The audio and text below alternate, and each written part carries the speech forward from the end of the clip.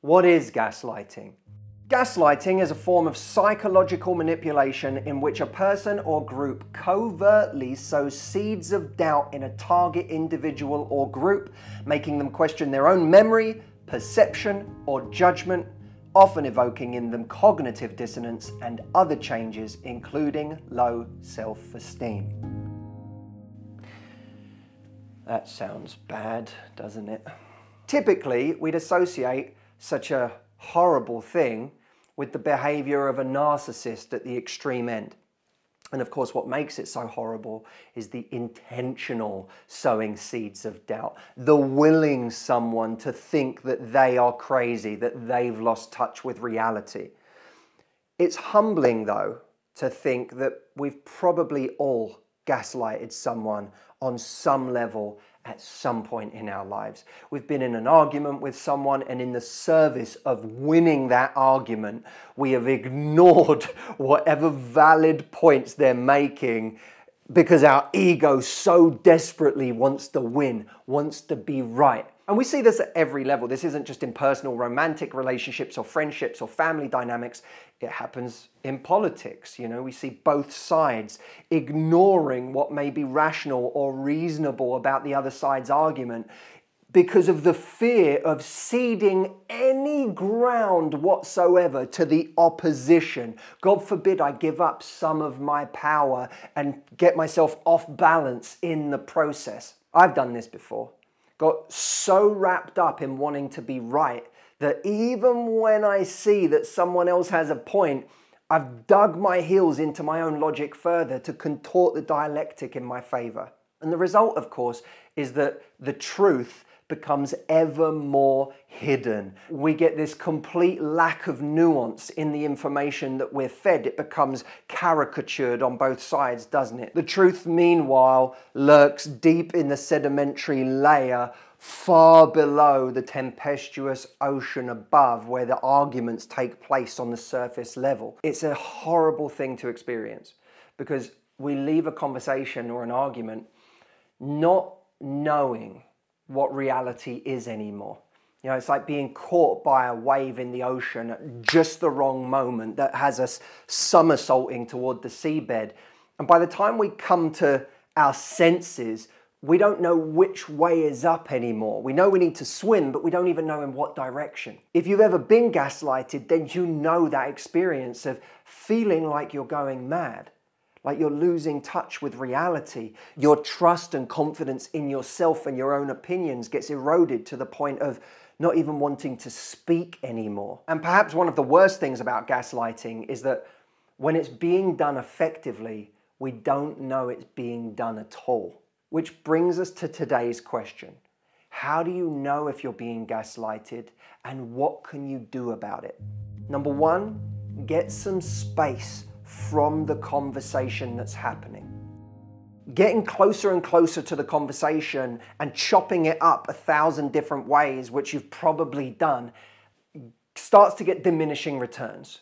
You no longer get any more clarity, it just gets more confusing, and both of you just get more entrenched in your way of thinking. It doesn't mean going on a break from your partner, it just means getting enough space that you can quiet your mind, quiet it enough to know where I might be being unreasonable or where I might have reacted badly, and where I have a valid point that's not being acknowledged. Number two, have conversations with people you trust who have no agenda.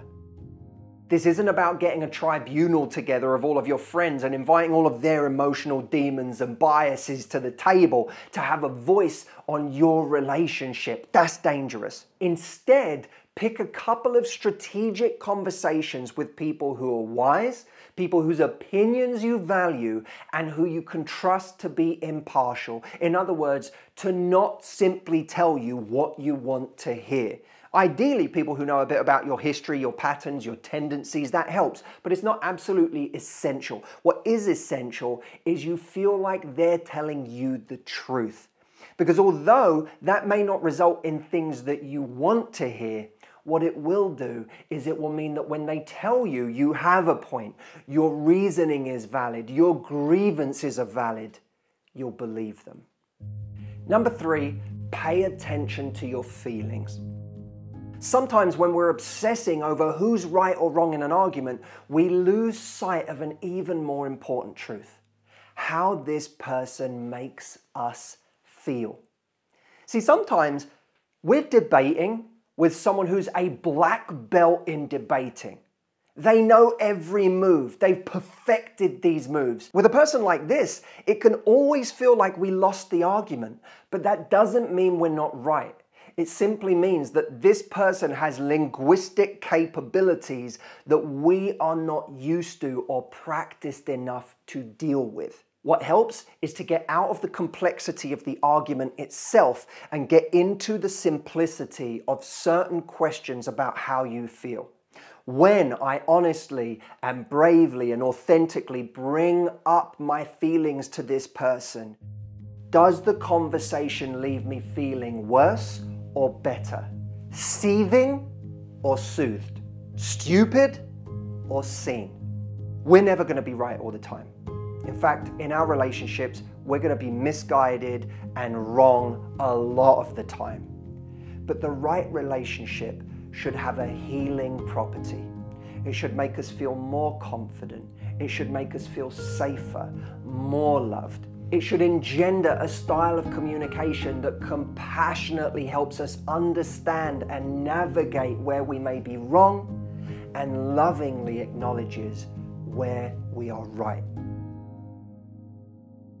If you're watching this and you're realizing that you don't pay enough attention to the things that are making you happy, and you're not being brave enough right now to let go of certain things, situations, people that are making you unhappy, I would love for you to join us on the virtual retreat that is coming up, because I'm going to be spending 3 days virtually live with people, walking them through a kind of reset of their lives to really look at everything and go, what is going to make me happy in the next chapter? What do I need to move away from?